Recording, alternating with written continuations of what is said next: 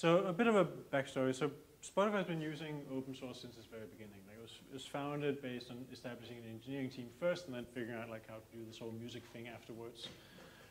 So naturally, open source was also just part of what we adopted and used from the beginning, and also just as natural, engineers started publishing code as open source as part of that process. So there was no, could you say, company decision to focus on open source or any like central governance. It was just something that organically happened. It was part of this autonomous engineering culture that Spotify has. If you looked into like working models for engineering cultures over the last 5 years, you've probably seen this Spotify model of autonomy and tribes and squads and so on. And that's very much how we practice things inside of Spotify. So engineers are empowered to do what they feel is right and what they're passionate about. But still, after 10 years, we are seeing, you could say, challenges with this kind of thing at scale, especially around open source projects.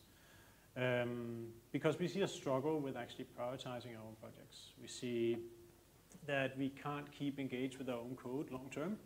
And we also sometimes have even a challenge rationalizing why did we even do this? Like, why did we even open source this? We don't care about this open source project, and no one else actually does either. But we still decided to do it because no one really asked questions about what is the value of doing so. So in the sense, inside of the way we work inside Spotify is we have a strong set of principles and ways of working for normal work like projects, but we never applied those to open source. So it's kind of a gap. We see open source as this like passion-driven kind of perk for employees, whereas our internal projects is very much, we are guided by very specific principles of what makes sense to our customers and also at the same time learn and measure and adapt, but we never applied those principles to open source.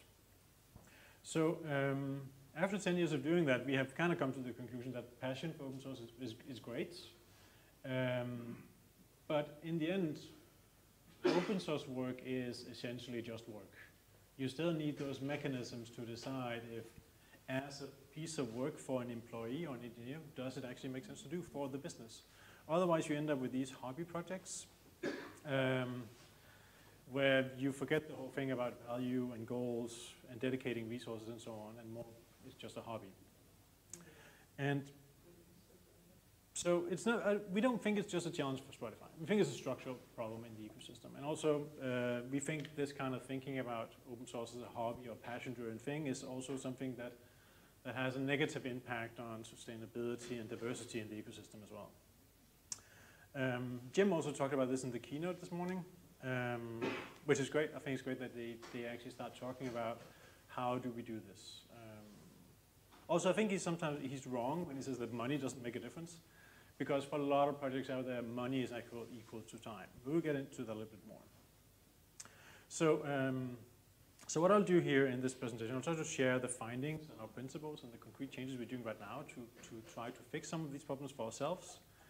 And also give you a bit more background why we feel this is also a way to address sustainability and diversity in the ecosystem at large. Before I worked at Spotify, I worked at a different company in Europe called Zalando on their open source and security topics. And before that, I spent 10 years in an open source software company with a 300,000, 400,000 developer community behind it. So I've tried to be on both sides, both as an open source consumer and also as an open source vendor. So the agenda, we will just look at 3 metrics we kind of looked at to kind of figure out where we were and kind of understood the problem. Then the 3 different kind of beliefs or principles that's guiding us going forward. And then 3 specific things you're doing now. We don't see that as the end game, but we see it as 3 concrete things we could start doing now. So the metrics. So this is a key metric for us because when we looked at our commit data and looked at the employees inside of the company, so for our employees, we don't measure community members' commits like externals because we don't know where they are in the world, so it's very hard to actually tell what their working hours are. But for our employees, and we knowing their working hours, we can see that over half of it is outside working hours. You could say for a company, that's of course great because people work for you for free. So from a commercial perspective, that's very fine, but it does end up being a problem in regards to sustainability and burnout. People essentially have 2 jobs. They have their actual job at Spotify, and then they have that open source project they maintain on our behalf. It's also a metric that's on par with the industry. About half of all commits on open source project at large is done outside working hours or on weekends. That's from a 2014 study. There hasn't been any newer since. Maybe this has changed, but I highly doubt it. Also, if we look at our dependencies, we have very little influence on our dependencies. We don't have any kind of, you could say, upstream strategy. What do we decide to engage in and why? When we actually pull in like bigger infrastructure components, we have historically not actually had any sort of collaboration with that upstream dependency. And so that also gives us limited involvement and limited influence over the dependencies we so highly depend on. When we talk about supporting these dependencies, we had not had a program for doing that, neither financially or non-financial support of these dependencies. So we didn't really know if we had an important thing in our stack and how this was supported and how we ensured that it stayed alive so we could safely depend on it. So looking at our own projects, we have about 125 projects in our GitHub repository organization that we deem somewhat active. 116 of these do not live up to like a basic quality baseline that we set for our projects. So that means that they have open security vulnerabilities. They have pull requests that haven't been addressed for more than 3 months. They have issues that has not been addressed for 6 months. And some of them haven't had commits within 12 months, so they are practically not active. If we zoom out a little bit, this is a chart that outlines number of active repositories, or public and not archive repositories on GitHub, compared to activity over time. So you can see the number of repositories just keep growing, and the activity line just stays somewhat flat. We don't have the same kind of growth compared to the amount of code we actually maintain. You can see there's a bit of a change around January 2020, which is actually more to do with the different security tooling that started to become a thing, like Dependabot. So it's more like these automated updates on our repositories. I can see this trend going up a little bit. So a summary just on where we are is that we have generally a quality and longevity challenge with our own projects. We also see that when we actually open source a project, it gets harder for ourselves to actually use it, and that's a tooling problem. Like we can't use the same testing and build system and so on. So once we open source things, it actually becomes less popular inside of Spotify to use. But anyway, these projects, it has a negative impact on the experience for contributors. It's generally a security problem for everyone who depends on our project, that we don't maintain them properly or we abandon them. But I think the most important thing for us actually is that we cannot tell the difference between success or failure. Like we can pour in engineering hours into a project, and at some point, because we didn't give the engineer dedicated hours or support in the community support, marketing support, financial support, this engineer will walk away and do something else with his time because he's had to do it in after hours or weekends. So a promising project might end up being abandoned. At the same time, you might have a very dedicated engineer putting hundreds of hours into something that makes no difference to the world. No one cares. It only cares for him, really. And that's just as much of a problem. So we as an organization need to be better at telling a difference between what is actually a valuable project to us and a not valuable project to us. And the metrics show that we are clearly failing at that. So with that, 3 different beliefs that is guiding us going forward, and some metrics to just kind of explain how we got to that. So Tidelift and Black Duck has done some surveys about maintainers, and this is like the long tail maintainers, not the Kubernetes or Linux maintainers. As we heard in the keynote today, they're pretty good with like time and money. But generally speaking, half of all maintainers don't feel compensated money-wise for their work. 45% of them feel stressed because they have to maintain this project outside of work. And also, the general positive changes in regards to security and compliance is gonna lead to more demands on maintainers going forward. We see all these different things about S-bombs, securing the supply chain and so on, and these are gonna impact maintainers. Also further down the stack, we might start with the Alpha Omega projects now, but further down the stack we have the color.js projects and the little tiny utility projects that is not part of this and won't get resources to it, but they will still end up being impacted by this. And for us, why we care about this is that if we depend on an abandoned project, that is an enormous risk for us. If we have something that we reference 2,000 times inside of our landscape and the maintainer decides to say, I am not going to do this anymore, or just silently walks away, then we are depending on dead code. And we don't want to do it. That's why we have a dependency and didn't build it internally. So for us, funding a project is actually the cheapest risk reduction method we can think of. If we can give a maintainer 5,000 euros to work on something without any strings attached, we're not paying to add features. We're paying just to keep maintaining, add security updates and so on. That is the cheapest way for us because it would be so much more expensive for us to update all applications to a different alternative or find out how to fork it and so on than just paying this person to do it. So this is the first principle, and this also applies for our artists on the platform. Well, we believe creators should be paid for their work, and that also includes open source creators. We can't pay every creator in the world. We don't have the money for that, but we do believe we should pay the creators we depend on.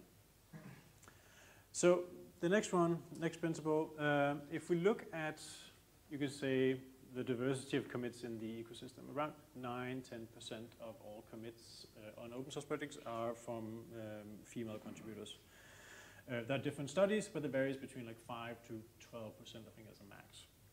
At the same time, we also have this metric of half of all open source work happens outside working hours or on weekends. And then the last one, if you look at a job ad for any kind of tech company in the world, they would most likely have a desired skill around contributing and maintaining open source. So that means that we have built up an ecosystem that is for a very specific kind of person. You do this outside working hours, you do this in your weekends. There's a very low diversity in the ecosystem, and sometimes it's like a highly valuable skill. So our guidance is we don't think that it should be just for people with evenings and weekends to do open source. Also, we don't think it should only be people who are paid by tech companies. We need to find a better way of doing this. Also because what you learn in open source are great skills for career progression. This can bring you forward from being a junior engineer to a mid-level senior engineer. The things you learn in open source projects are valuable for your career. And if we gatekeep that and say you can only do it after hours on weekends, or we don't pay people to do it, then that's a very specific kind of people. And so for us as a tech employer, we have an obligation to improve that diversity. We need to ensure that our employees have dedicated working hours when they work on our behalf.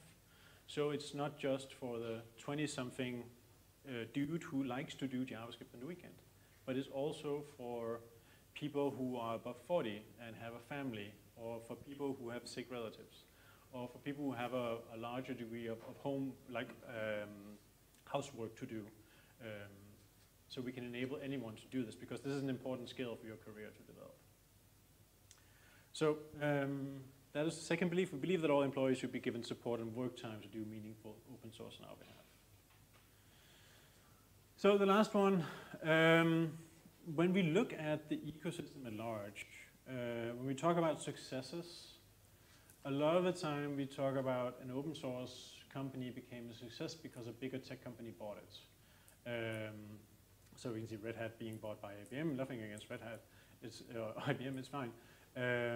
Or we see that open source libraries getting repackaged into cloud offerings, or the open source projects who have received a lot of funding are pressured to make enough money, so they relicense under a non-open source license, so they kind of force their customers to pay. So we believe that we should try to decentralize the commercial success in the ecosystem. There should be more small vendors. It shouldn't be required that you are like an open source unicorn. There should be more room for like open source small businesses. There should just be room for maintainers who are fully paid to do it. And also for us, why we care about this is because if we can actually see a dependency that has a commercial strategy, so they can pay their bills, they can pay their engineers, that is actually for us a positive sign on longevity, so that we can keep depending on them. It largely reduces the risk of depending on something if they actually have a commercial strategy. And we will gladly pay them a license fee if they have a commercial offering, because that also means that we get a more stable product to depend on. It reduces the risk for us. So this is a very long belief, but we do believe that the ecosystem is better off as a whole with more independent commercialization. We should move from this very lovely picture of everything is free, but to actually start having a more normal way of charging money for what you do. The old-fashioned model of I provide you value, you pay me, still works. And it is actually a fairly decent way of actually making sure that people are paid. But it's a hard thing to do in the open source communities right now, because you also have these like larger tech companies like Google, Facebook, and so on, who actually offer everything for free because they have other income channels as well. So it's hard to be a small open source vendor out there because you don't have a search engine to pay for your bills. But we do believe that we do need to remove the stigma of making money for open source maintainers. So also the principle is the right thing to do. We don't really believe in that because it has a tendency of these like the right thing to do kind of thing have a tendency of going away on once you kind of hit like more economic uncertain times. You can see this in these times now. And also as Jim mentioned in the keynote that companies have a harder time justifying investing into the commons. So 3 things we're doing now about this. So we're guiding by the beliefs, and these beliefs has led to like 3 concrete things we're doing. First of all, this is very much like an internal facing thing, is that we want to move open source, you can say up or down, to be on equal terms with any other kind of work inside the organization. If we look at it again, as I talked about in the beginning, we have operating principles that helps us define work in any other kind of in the organization. These are the 5 principles. We also have like a larger framework, but it's around like focus, optimization, differentiation, synchronization, but also the last one is like learning and adapting. So these principles drive our normal work, and they should also drive our open source work because it's not really any different. So for us, it's about elevating open source work and looking at impact and purpose when we do these projects. So where we want to be is we want to ensure that open source work is prioritized on equal terms as core business work. And this is where you zoom into when a team make prioritization decisions. They likely have a feature inside our service that powers one of our applications or music streaming or whatever, but they also have an open source project they own. At some point, this team needs to make prioritization for their backlog and say, we need to add this thing here for, that's a weird power, just ignore that. We need to prioritize updating our open source project, or we need to add feature X to the mobile app, whatever. They need to have a framework where they can actually compare those 2 things on equal importance, saying we are actually doing this open source project because it helps us hire for the team, or it's a good career development for the junior developer who's owning it, or it's actually important for the company to own this specific niche in the landscape. Or it could be any other thing, but they need to know why they're doing it. So a team needs to be dedicated to actually, here we go. So the team needs to be committed to doing this, and also actually need to set goals in their key results. Like when we are going forward as a team, what is it that we actually want to achieve with this open source project? And we've seen in Spotify teams, at least, there's a tendency to just like, yeah, like open source is just an ad hoc thing. We'll do it every once in a while when we have time for it. And it's not really driven by a roadmap or concrete goals. Any other kind of work inside Spotify is driven by a roadmap and concrete goals. So why isn't open source? We believe that it should be the same. So this essentially boils down to that a team, before they actually release or start like a larger upstream contribution, is that they actually have an idea of the purpose and the value of why they're doing this. And it's not just driven by an individual, but it's actually driven by a team decision. Oh, this makes sense for us as a team. It's not just driven by a random person over here who just thinks this is fun. It's actually a team decision because in the end you have a budget of hours per team you can use per week for things. And an open source project, if it's important enough to the team, you can set aside hours, work hours to do this. Another thing we've done is we've added metrics for all our projects. So these 4, it's hard to see with the screen, but there's like 4 boxes at the top. This is the four important things for our teams to actually understand. When they own a project, these are the metrics that we care about. So of course you have like the spectrum of contributors, you have like security, you have responsiveness and PRs and issues, and then you have how much of this work happens within working hours. So we now have a metric inside the company that we measure all the time saying, you have a project here, but you actually only spend 10% of your working hours on this. So this is clearly something that's like weekends or evenings. Maybe it should just be a private project. Maybe it shouldn't be a Spotify one. Or maybe you should actually ensure that you dedicate resources for it so you can do it in the right way. So for that, yeah, prioritization and team ownership is the only way for us to deliver long-term and quality for that. With ownership, there's also a responsibility to actually measure, learn, and adapt. It hasn't happened yet, but we have a sense that once we get the teams to go into this mindset of actually measuring the impact and learning from it, they've also at some point come to the conclusion that, oh, we should actually probably just archive this, or we should add another engineer because we can see there's actually traction here. And again, like in the matter of priority, it is business first, teams, and then individual needs. Whereas before it had kind of been the other way around. It's an individual with a passion who has done something. We do want to have the perspective that in the end, it's the business who are investing into this. So you should also understand how it actually benefits the business. Okay, so funding. So I think, like largely, when we talk about the left side, like the more important, more critical projects, they are generally paid by the employer to do open source work. But then you have the long tail, and that's where money equals time, because they don't have a salary for an employer to actually do that kind of work. It is something they do outside of work, or they do it as part of being a freelancer or a small business, and they do need to find the money to actually justify the time investment. So for us, we still see that money does matter for open source projects, especially when we look at our dependencies. We see there's a clear need to fund them. We also completely filter out stuff that comes from Google and Facebook and other like large companies because we know they have paid staff to actually do that. So last spring we started an initiative of experimenting with funding projects because we honestly don't know if it works. Like I don't think anyone has actually seen like a metric that says, oh, this actually improved the thing. So we started out by dedicating 100,000 euros. And we also decided to be public with the number because we need to start somewhere. We see this as an experiment. So again, we try things out, we learn from it, and then we adapt.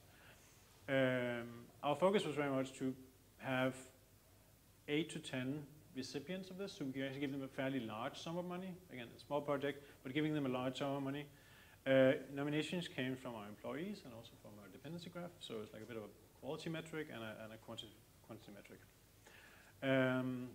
And again, we had a focus on independent projects, actively maintained, and also aligned with our company values. Do they have a code of conduct and so on? And we wanted to do it as a yearly thing. We didn't want to like spread it out over the year. Also, the reason why we wanted it as a yearly thing is that we wanted to have like a, you can say, a point in time when we say, okay, we gave these projects money at this month in time. Let's 6 months for them. Let's look back and see if it actually has an intangible impact on the metrics we care about.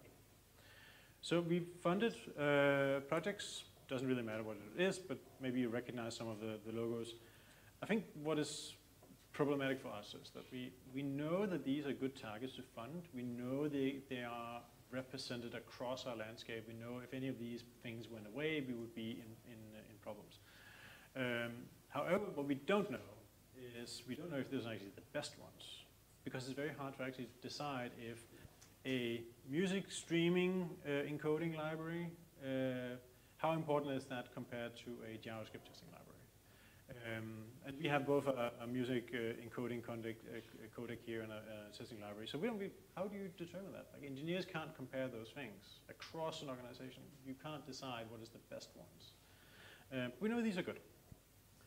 So, but it's a thing we need to find a way of figuring that out. One way we're doing it is that we are repurposing this idea of the FOSS fund to actually drive it into the team budgets. So we are enabling teams to actually just take from their own team budget and pay an open source dependency. They don't need to pay for a specific feature. They don't need to have like a support contract. They're just paying them for their already done work in that project. And that getting to that point is hard. Like convincing procurement, legal, and all those things to pay for nothing is hard. It is not a normal thing that companies pay for nothing. But it helps us actually move that criticality understanding into the teams, so the teams actually make a decision. The team that actually depend on that audio encoding codec, they understand how critical it is, and they can actually make a better decision than we can, like broadly for the entire company. So, already said this, I'm running out of time, I'm just going to skip this. So the last point we are doing now is we are focusing on commercialization of our own things. We're not going to commercialize everything, but we are trying it out because we feel it's important for us to also do what we preach. So Spotify started the project called Backstage. It has been donated to the CNCF, but we still do the majority of the work on it. For those who don't know Backstage is a framework for developing internal developer platforms. You can keep all your applications and services and whatever else is interesting to a developer in there. So we've used it heavily inside of Spotify for the last 5 years. And it has been a success from an open source perspective. We have over 400 adopters, companies who have adopted Backstage now, 1,500 contributors, a lot of folks, a lot of contributions from the community as well. If we look at it from the insides, we have around 40 people working full-time on Backstage. There's now a Backstage organization, and they put 40 full-time positions into this project. That means both building on the open source version, making sure we move more and more features from the inside into the outside. But we also need to have a path towards sustainability. Again, we have these more uncertain economic times now, and we cannot continue having 40 people working on this without any tangible benefit from it. Of course, we get some branding and hiring benefits from it, but that does not justify 40 full-time positions for Spotify. So we need to find another way. We want to make this a sustainable project, and we actually want to commercialize on top of it so we can stay engaged with the open source project. So we can stay as engaged with the open source bits now, but we actually have a commercial strategy for paying some of these people inside of our teams, so we can do this long term. So basically for us, the bet here is, or the model for this is that it will be a freemium model. There's a commercial bundle up top on the open source core. The core will stay open source. The core will stay with the CNCF. We'll continue maintaining it and investing in it. But at the same time, we'll actually get revenue streams in from these commercial activities that we're putting on top of it. At the same time, we also want to enable revenue from other people in this ecosystem. We can see there's a plugin model for Backstage, and we do want to enable that other people can actually charge for their plugins. We don't feel that having everything for free by default is the right path forward for open source. We feel that there should also be ways for maintainers to make money on top of this ecosystem. In the end, this is to make our own investment in Backstage self-sustainable over time. So we want to keep investing to make Backstage as good as it can be for the open source one, and for commercial features, it's like role-based authentication. It's like these more, you can say, enterprise-driven features we want to put on top of it so we can sustain our investment. And also we need to build up an organization to do this long-term, both for support, sales, and so on and so on. That requires a lot of funds. So to summarize, the three things we're doing, or the three pillars we have, is it's essentially making sure all employees have dedicated work hours to do their open source work. Is to make funds available for our dependencies, like third parties who actually need support. We want to make sure that they have funds. And then the last one is commercialization. We want to support open source commercialization, both by actually paying commercial projects that we depend on, but also enable other projects to commercialize onto our Backstage. And of course, the last one is we also want to commercialize Backstage to make it sustainable. So it's not just a vanity project, not just something we're doing until people think it's not fun to spend 40 people a month on something that doesn't have a tangible benefit. And if you think about it, like ensuring that you have funds, ensuring that you have time, and also ensuring that you have somewhat of a financial or a commercial model for your work, that's all very normal considerations for any kind of work but open source. But for us, we feel that it's time to try to change that and ensure that you can participate in open source without spending your nights and weekends, that you don't need a second job to pay the bills, and that we can actually create like independent, self-sustainable business instead of depending on venture capital and building unicorns and all that. So I think we can still be very passionate about open source, but in the end, like open source is just work, and that can be work that you are paid for as an independent maintainer or that you get time to do. Maybe it's work that turns into careers or businesses. And I think for Spotify as a tech company, highly engaged and also benefiting from open source, we have an obligation to make sure that happens. So thank you very much for listening. There's a number of ways you can reach me if you have any questions, and I think we also have time for questions now.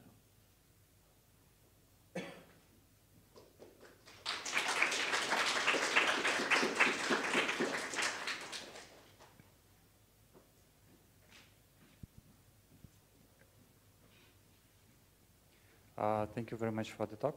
It's very interesting to know what Spotify is doing with open source, contributes and supports. So my question would be about the projects which Spotify is trying to support by, I don't know, budgeting or funding. And I know that in this case there is a risk that the developers or owners of those projects would feel obliged or become dependent on the company funding. So how can you tell a few words about this? Yeah, we thought about it. That was also, it was a risk and a consideration also when we decided to go with a larger sum of money. We tried to make it clear in the communication to the project owners that this is a sum of money you get, no strings attached. It is a one-time fund. We might fund you again next year, but just so you understand, this is a one-time fund, no strings attached. This is actually payment for work already done. We see you have maintained this for years, and that's actually what we're paying you for here. Not to add features, not to do support, not to do presentations. Of course, we love that we have a contact with you as a project, but we are paying for work already done. So it sounds like a donation. Sorry? So it sounds like more like a donation. Yeah, and I think that's the only way we can kind of get into this like neutral thing. But for us, we know that there's a power balance, imbalance. We are a big company, and they're like maybe a 1 or 2 people project. And yeah, it is a donation. But for us, it's also for us to see them as a vendor. We would rather treat them as a vendor relationship, and sometimes a vendor do need to get paid to deliver a quality product. So we don't like this like idea of donations, because it seems like it then puts projects in the mindset that they have to kind of depend on the goodwill of the richer people in the ecosystem, which I think is the wrong way of doing it. Like, they're providing something of value, and we are paying them for it. Thank you very much.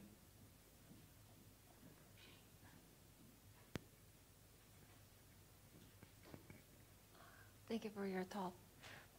I really agree with your slide about the open source work is prioritized on equal term to core business work.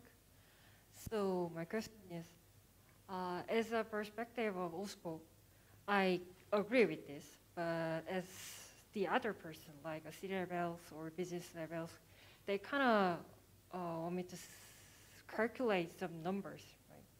So how did you persuade to get budgets or something like explanation? Yeah. So it's a very individual thing for each company how they actually get value out of open source. I think for us, it has been a good driver for hiring, so that has value, and we can justify that. For instance, our research team releases quite a lot of both papers and open source code, because it does show these are the interesting things that we are working on and can attract new hires. You could say hiring is not as big of a priority now as it was before, but it is still an important thing. That shows value.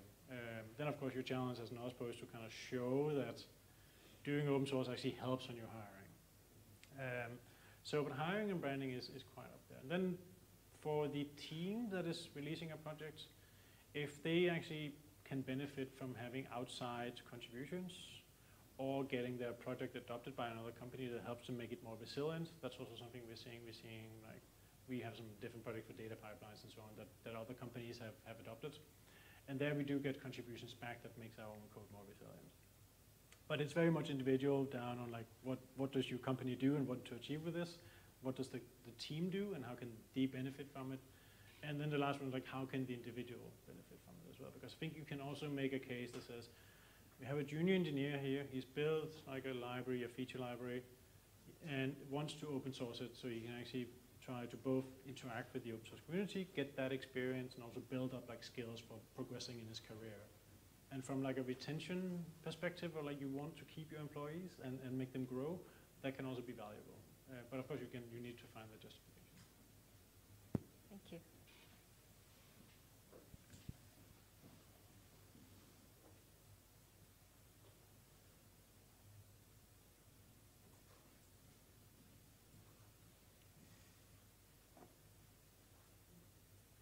Thank you. Hi, thank you.